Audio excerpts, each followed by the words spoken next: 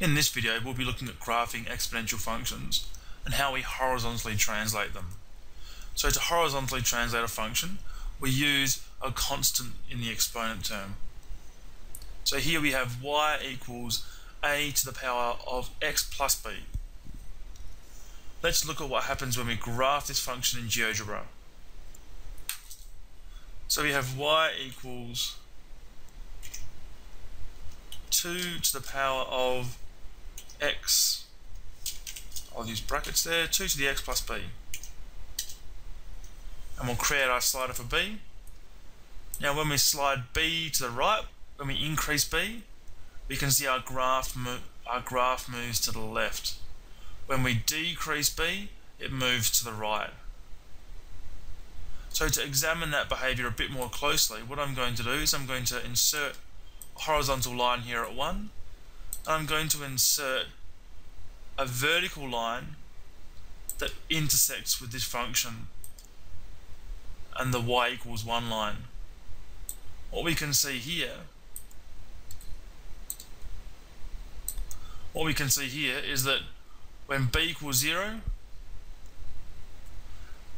this function intercepts the y equals 1 line at x equals 0. When b equals 1, it intercepts at x equals minus 1. When b equals 2, it intercepts at minus 2. When b equals 3, it intercepts at minus 3. So changing b linearly shifts the graph. If you make b equal to 3, it will move the graph 3 units to the left. And the same applies for b equals minus 1. So you can now see that the graph intercepts the y equals 1 line at 1. Now it intercepts at 2, and so forth. So let's sketch that up.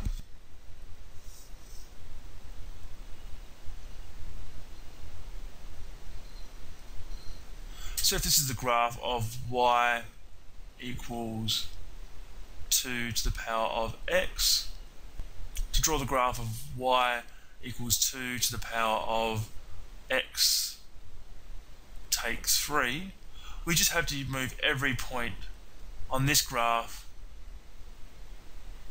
3 points to the left.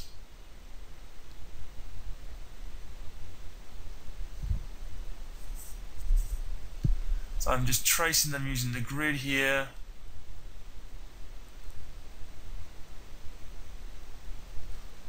And this point here, about there.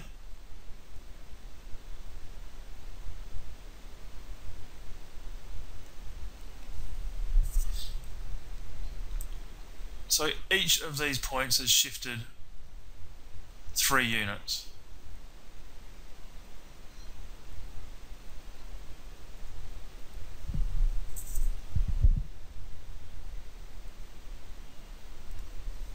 And likewise, if I were to graph the function y equals 2x to the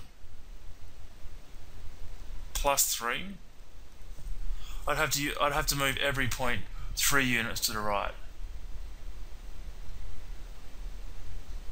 And I haven't been very smart with where I've written my function here, so this line will pass through my function. So each of these now as well moves 3 units.